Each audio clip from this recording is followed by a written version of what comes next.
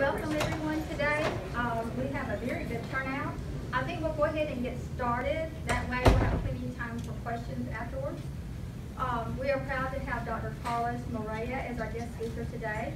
He joins Apollo Surgical Medical Specialties in September of 2019. He graduated from Temple University School of Medicine in Philadelphia, Pennsylvania. Dr. Morea completed his surgical internship at the Naval Medical Center in Portsmouth, Virginia. He completed his residency in orthopedic surgery at Temple University Hospital in Philadelphia. He completed his fellowship in orthopedic sports medicine at the University of Illinois College of Medicine in Chicago. Dr. Morea is board certified in orthopedic surgery and is a member of the American Board of Orthopedic Surgery Fellows. In addition to seeing patients in his office, Dr. Morea is on call for emergencies and sees patients in Jackson Hospital's emergency department as needed. Let's give a round of applause for Dr. Morea.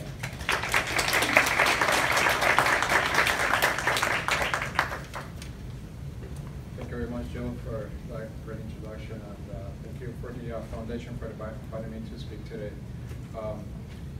So today's topic is called Take Charge of Your Health. Now there's so much stuff to talk about, so as I prepared for this talk, I had to narrow down the lecture, so let's just get started. I have no disclosures, I have no stocks in any medical companies, pharmaceutical, or anything like that. Also, my views are my own. I don't speak for the Navy or for the Department of Defense, since I'm Army service in the U.S. Navy. So why this subject, and why is an orthopedic surgeon talking about chronic disease? Well, let me just tell you what happened this week. So the other day, Monday, when I did a clinic, about 73% of the patients that I saw in the office were either in the office because of chronic disease or causing an orthopedic condition, or an orthopedic condition exacerbated by chronic disease. So it's really the main reason why I see patients in the office, at the orthopedic office. I'm not a primary care provider. 6 in 10 adults have chronic disease, and 4 in 10 have at least two or more. Chronic disease will include things like obesity, hypertension, type 2 diabetes, arthritis, cancer, and so forth. You know, the CDC data shows that basically back in the 1990s, you know, the rate of obesity started skyrocketing here. Well, why is that? Back in the 70s, the Senate committee decided that, well, we have to kind of make some dietary recommendations. And it looks like the atherosclerosis plaques are mostly lipids, so therefore the problem must be fat. So they started recommending people to go on a low-fat diet. But it turns out that even though the nation has been eating less fat the last few decades, the rate of obesity has increased. The rate of type 2 diabetes has increased. So really the problem seems to not be fat, but there seems to be another reason for the problem. So also, why this talk? Because, and this is the most political slide that I'm going to have here. After this, no more politics. But you know, there's a lot of debate in the country regarding healthcare. You know, access to healthcare, but access to healthcare doesn't necessarily make us healthier. I have worked in patient populations where access to healthcare is free, but yet there are some of the most unhealthy patient populations that I'm taking care of. So the two are not necessarily the same. And so we have a passion for healthcare, but we seem to have lost or have no passion for health. And I think it's a key difference.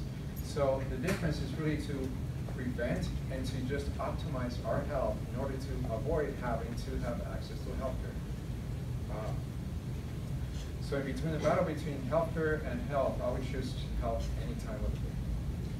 All right, so what is the problem? The problem really for the reason for chronic disease is visceral adipose tissue, or visceral fat. And what is that? That's the fat that surrounds our abdominal organs, okay?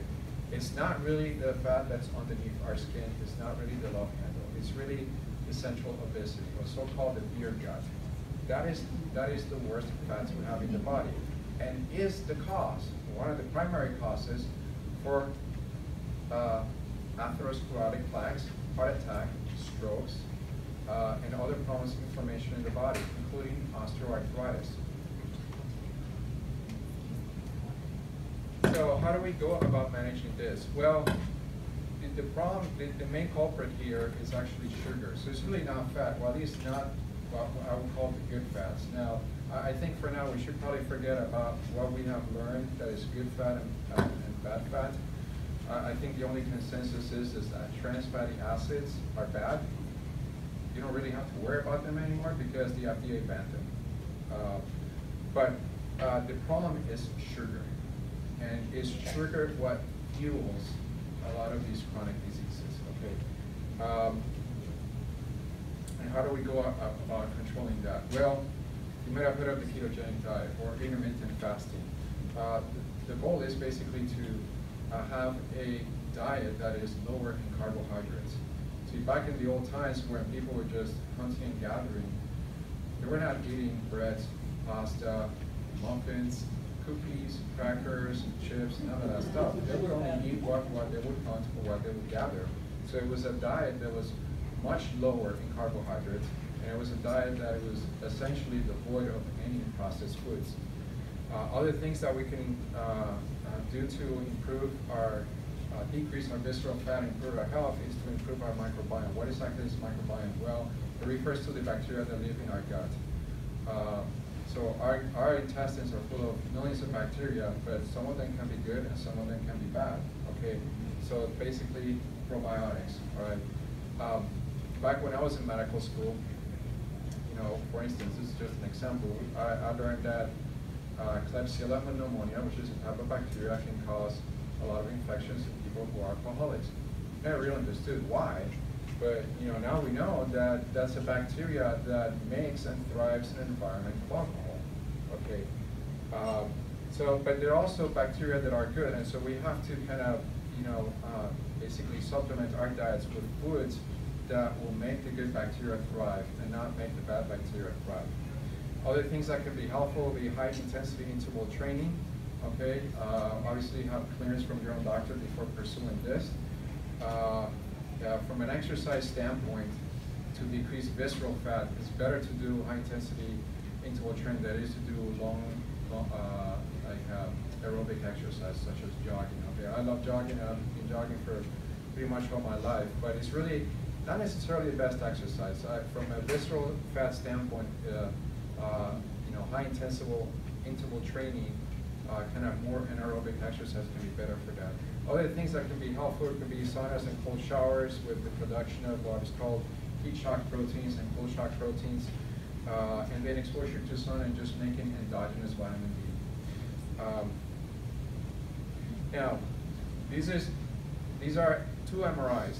I know these people. I know that both of the people on this MRI. Okay, on the right side we have somebody who whose diet has consisted of very low carbohydrates, high-intensity interval training, all these other things that I just mentioned. And the other one is somebody with a more sedentary lifestyle. Both of them look like skinny people. And I've met both of them. One of them is a good friend of mine. But if you look at this MRI, right, I don't think that there's like, right. If you look at the MRI here, this is the abdominal contents here. All this stuff in black, it's either muscles, like the, I didn't know it was a touch screen. So it'll be like the psoas muscle, or it could be the intestines. The stuff in white is really visceral fat, this part right here. This is the subcutaneous fat, the one in the middle is the visceral fat, and that's the fat that's bad. So just because somebody is skinny doesn't mean that they don't carry visceral fat in their body. Okay. Is it possible to play a video here or no? Yes. Okay, I need this video to be played, please, because I don't have. It's on the, click on it. Maybe you can touch the screen. I got the mouse for it. Actually, I'll take the mouse. Okay. We have it.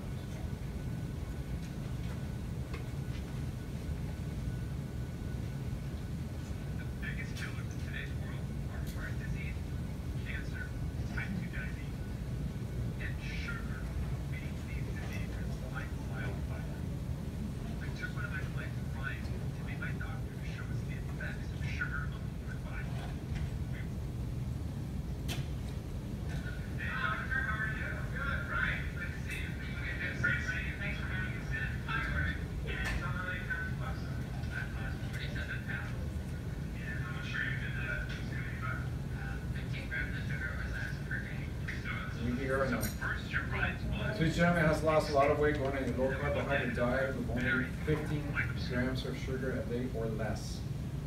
So right now he's in a pretty healthy state, losing weight, losing visceral fat. We draw his blood, and the cells look completely healthy. They're red blood cells.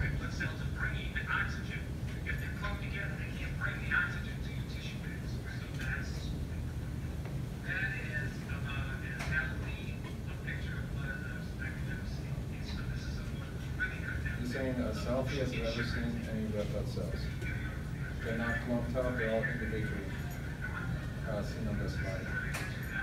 So now it was time to eat. So we started with some options. And right into the meeting, some stuff that most Americans would eat on any type of corn. Things you find in your house, and things that parents would be happy So some of these things are just typical breakfast items, right? Just everyday food. Didn't really look like right overloaded on sugar.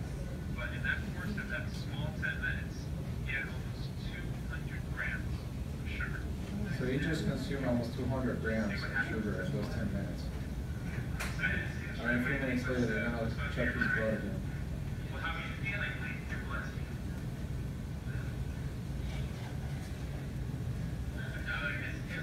Way up here, sugar and levels that I'm not used to doing anymore.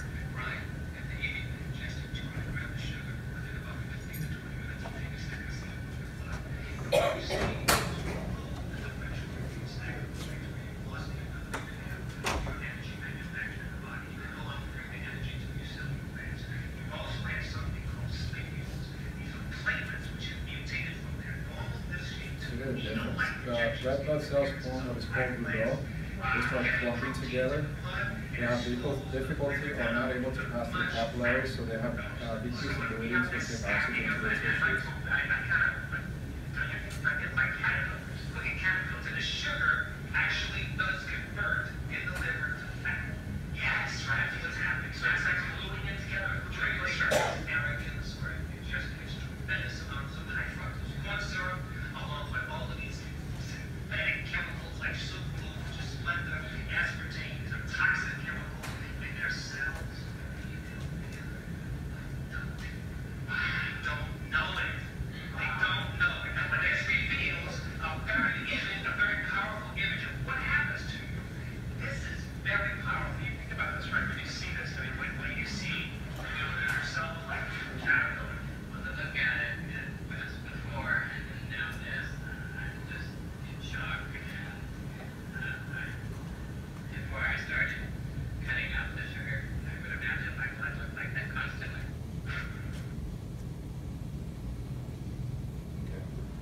They looked at the rodents, mice in New York City, and they have type 2 diabetes because they're eating the junk food really behind it. So we could go over this, it's true.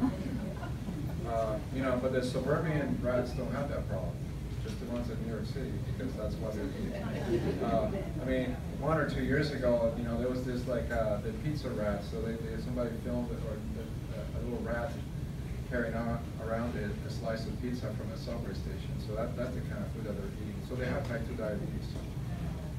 See what happens when you eat a large carbohydrate load. You have a sugar spike, and then you have an insulin spike as a result of that in order for the body to process the sugar. Now, when you eat sugar or carbohydrates, some of that becomes glycogen. Glycogen is like the way that the body can store glucose.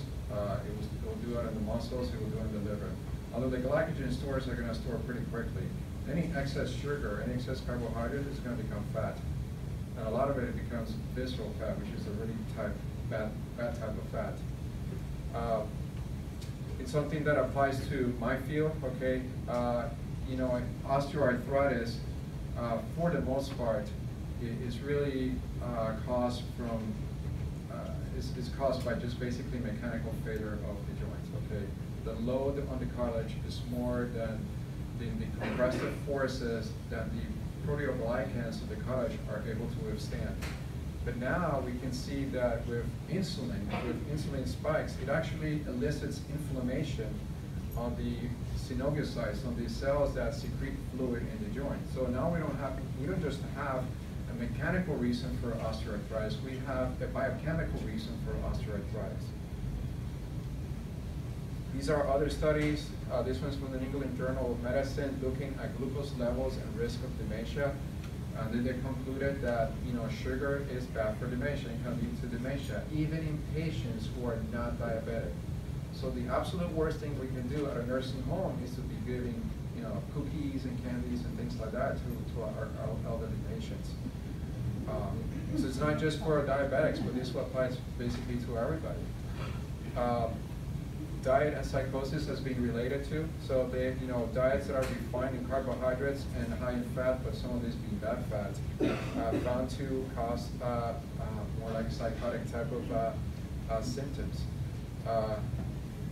So the old paradigm, what I learned in medical school, and I went to medical school back in the 90s, is that diabetes or type 2 diabetes is treatable and manageable. Manageable meaning, well, we'll kind of keep your sugar sort of under control. And if the patient is, has a mild hyperglycemia, just mild diabetes, then with dietary changes, you can help that, you can control it. But if their sugars are fairly high, then you have to go into medications. So then you give oral hypoglycemia medications and then use insulin for rescue. But that's the old paradigm. The new paradigm is that type 2 diabetes is preventable. Type 2 diabetes is reversible, although not the end organ damage. If you already have end organ damage, then it's too late for that. And that type 2 diabetes is curable. Okay, people come off their medications. Okay, you don't believe me? You can go to that site, Verita Health. Basically, it's a company that they reverse type 2 diabetes with no medications, and it's actually. They don't even charge for treating you. They'll only collect money if you're actually being successful. And so companies who have a lot of employees that have to take time off to go to the doctors or because they have other health problems, they're actually saving money because their employees with type 2 diabetes are being cured, and part of that savings is then what the company will charge. Even the president of the American Diabetes Association is on a low carbohydrate diet, and she's been able to come off her insulin. Okay, she mentioned this on a podcast. You can Google this or look it up on YouTube. So type 2 diabetes is a man-made disease. It's really not something you just have bad luck and you get. It's really related to our diet. But the problem is that we have our standard American diet. It's a diet that is very high in carbohydrates, processed foods, sugar, and also bad fats. And I'll discuss what bad fats is. I mean, that looks like a typical thing that we might eat when we go out, or some of those items you might even have for breakfast. And that's the culprit. So, what is the ketogenic diet? It's different versions of it. I mean, if you follow Twitter, there's always battles between the carnivores versus just the low carb. But in essence, the ketogenic diet is one where your body starts forming ketone bodies as the source of energy. It runs out of glucose, it runs out of glycogen, then it breaks down fat in order to provide energy for the tissues, including for the brain. The red blood cells do function in glucose, but the body still has ways to manufacture glucose from what is called gluconeogenesis. So you can take some proteins and turn them into glucose. So let me give you some examples of success stories of ketogenic diet, okay? And intermittent fasting, which will put you in what I call a ketogenic state. Retired All-Pro offensive lineman Joe Thomas from the Cleveland Browns. Okay, he went into a ketogenic diet with intermittent fasting, and for exercise he did swimming. He looked a lot better on the right after he retired from the NFL, I'll tell you that for sure. And people were commenting that he probably should go back to playing football, playing as a linebacker. This is a 68-year-old man who stopped eating processed foods and carbohydrates. He didn't exercise one bit. There's no exercise at all. And look at the slides from the top left to the bottom right. Yes, he decreases the subcutaneous fat, which is on yellow. but more importantly, he's also decreasing the visceral fat, the visceral adipose tissue, which is on red. Okay, you can see, he's got more muscle. You can see more of the intestines, but less of that visceral fat on the bottom right than you can on the top left, and that's just after 35 weeks. Here's another example: a 58-year-old gentleman with a complete occlusion of the left middle cerebral artery. Without any medications, with just dietary changes, lifestyle changes, he turned that 9 months into this, wide open. Okay, that should speak volumes, and that's in less than a year. Okay, with no medications. So, and the ketogenic diets have also helped with the remission of psychotic symptoms. Okay, that's actually being reported right now. And I think a lot of that also has to do with changing our microbiome, the bacteria in our gut. Here's a study showing that Lactobacillus reuteri, which is one form of probiotic, can also help decrease inflammation. If you're asking where can I get that, well, it's like actually you can get it at Winn-Dixie and Walmart. If you buy the kefir milk, you can read the label and it'll have that in that's listed as one of the ingredients. So how do we go about this? All right, so this is basically what's in your handout here. The most important thing to do is eliminate sugar. Okay, and to eliminate or drastically decrease any variations of it, there's high fructose corn syrup or just corn syrup, cane sugar, fructose derivatives, etc. Whatever the name is. Sometimes the food companies, they get smart and they just use different type of sugars so that list of those ingredients are towards the bottom of the ingredient list, as opposed for it to be like the top one or the second one. So you got to read the labels though, and I'll show you some examples later on. Usually, things that were not considered as sweet, like just regular white bread, usually sugar is like the second or the third ingredient. Okay, eliminate or drastically decrease processed foods. Okay, the less processing, the better. Okay, eliminate unhealthy fats. I don't go too much into saying, well, this, saturated fats are bad or saturated fats are good. I think that's the jury is out, is still out on that. Here's what I would call unhealthy fats. Highly processed oils like canola oils, vegetable oils. Now, vegetable oils are usually industrial seed oils. So vegetable oil is not good, okay? And that's probably what we're using most of the time. Trans fatty acids, you don't really have to worry too much about that because the FDA already banned them. Consume a diet that is low in carbohydrates. Whether you go ketogenic or truly ketogenic, it's up to you. Whether you actually go fasting, that's up to you. I fast when my clinic is really busy and I have no time for lunch. So it's actually good to be busy. Because it's really hard to fast at will when you have the time to eat lunch. Sweet potato is okay, but in moderation, but it has a lower glycemic index than white potato. White potato is not good. Okay. Consume more natural and organic foods. Okay. Now, there are two camps of this. Some people say, well, there's no evidence that that non-GMO food is going to be better, or there's no evidence that organic food is better. Well, that may be true, although there's a lot of things for which there is no evidence, but that it may still be clinically relevant. To me, it does not make sense to eat a lot of things that are highly processed or that might have chemicals in them. At the very least, think about fruits that are not organic, all the pesticides that they probably used in order to, keep the insects away. So, if you buy, let's say, fruits and vegetables that are not necessarily organic, one thing you can do is to just basically soak them in baking soda first to try to wash away some of the pesticides. Consuming grass-fed beef. Okay, even if it's not grass-fed, and I understand grass-fed beef is expensive, and you can't really find it everywhere. But it does have better ratios of omega-3 fatty acids, which is better than omega-6 fatty acids than grain-fed beef. Consume cold water wild-caught seafood. This would be things like wild-caught salmon, all right, mackerel, sardines, things of that nature. Again, wild-caught has better ratios of omega-3 fatty acids, the good ones, than the ones that are farm-fed, okay, or like farm-raised. Consumption of healthy fats. I love extra virgin olive oil. I use it every single day. There are only two problems with olive oil. Number one is it has a low smoke point, so it's really not the best thing to fry anything on or cook, because that can change the molecular content. The other thing is this has been documented. You can look it up on YouTube. 60 Minutes did a documentary on fake olive oils coming from Italy. The mafia has a hold on this industry too, and they call it agro-mafia, where the majority of olive oils that are brought to the United States that you see in the supermarket are actually fake olive oils. They either have been diluted with other oils like seed oils, like canola oil and so forth, or they might even add chlorophyll to them to make them look more green.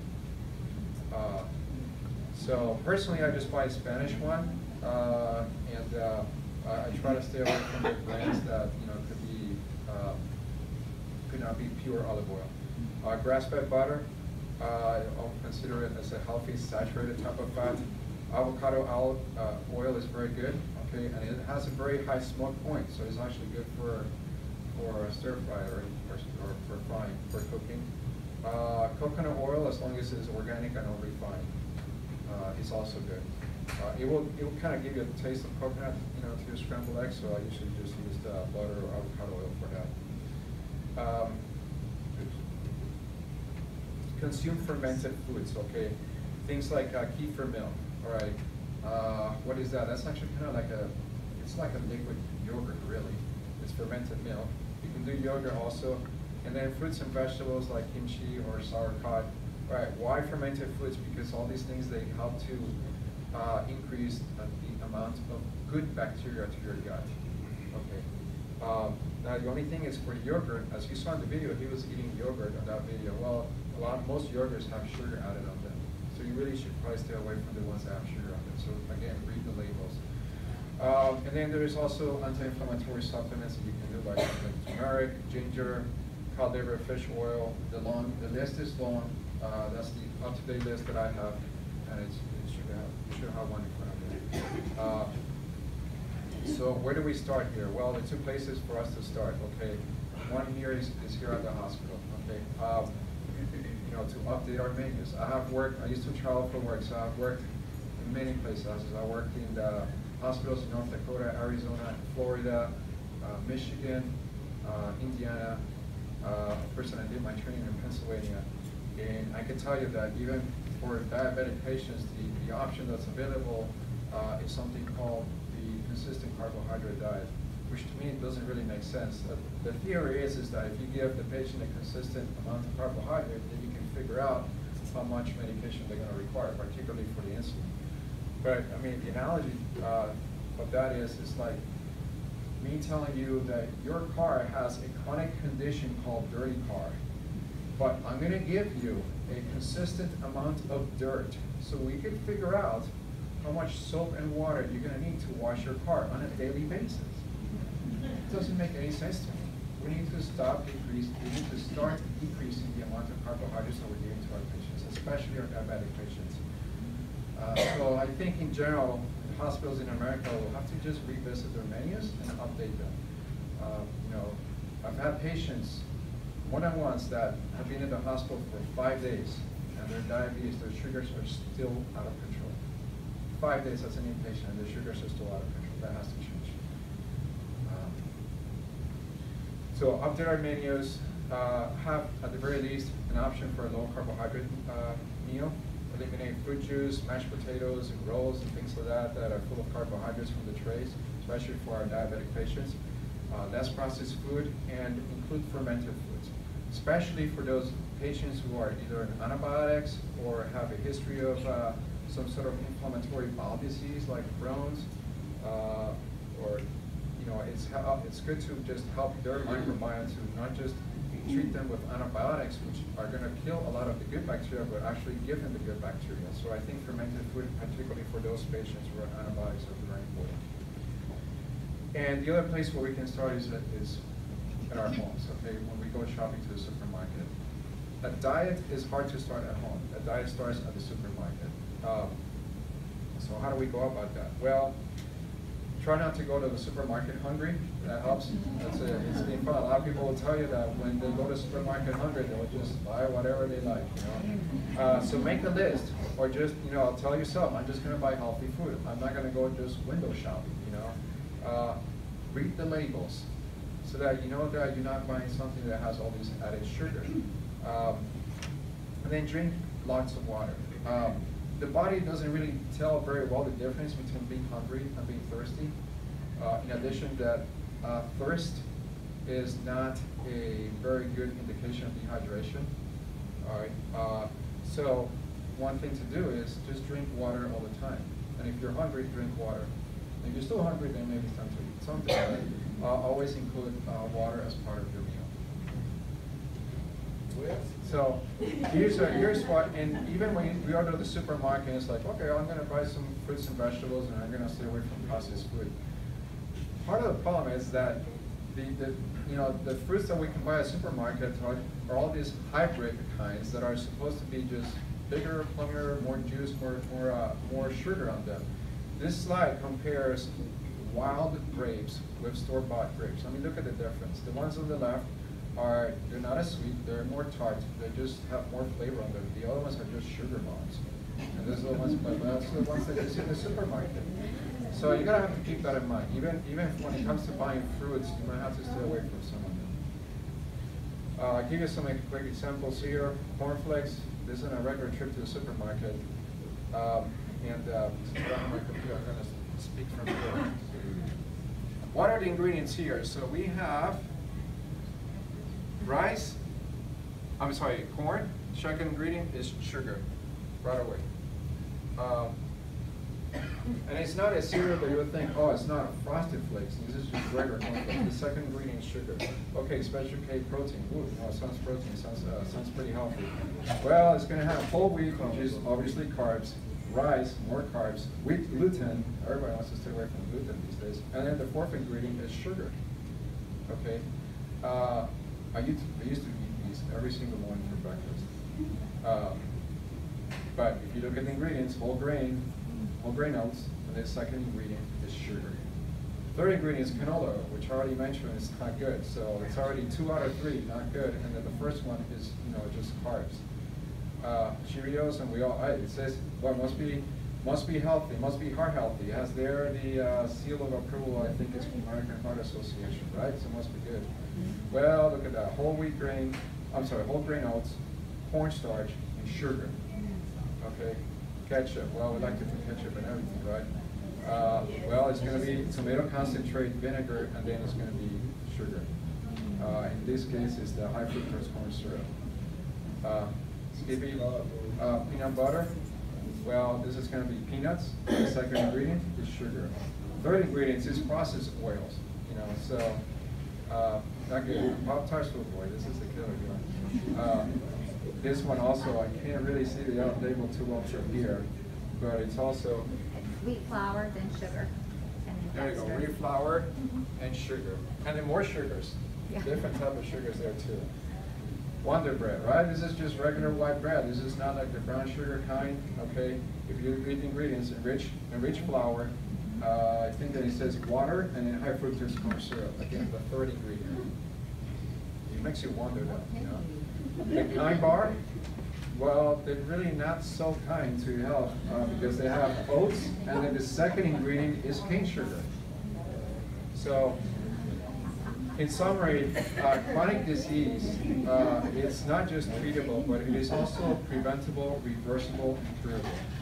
And despite all these markers, cholesterol and things like that, that people try to follow to see if it improves, I really think that the culprit here is to try to lower our visceral fat content, which is related to a lot of inflammatory diseases in the body, and including heart attacks and stroke, things of that nature. So, eliminate sugar from your diet, eliminate or drastically decrease processed foods, and focus on a low carb or a ketogenic diet with intermittent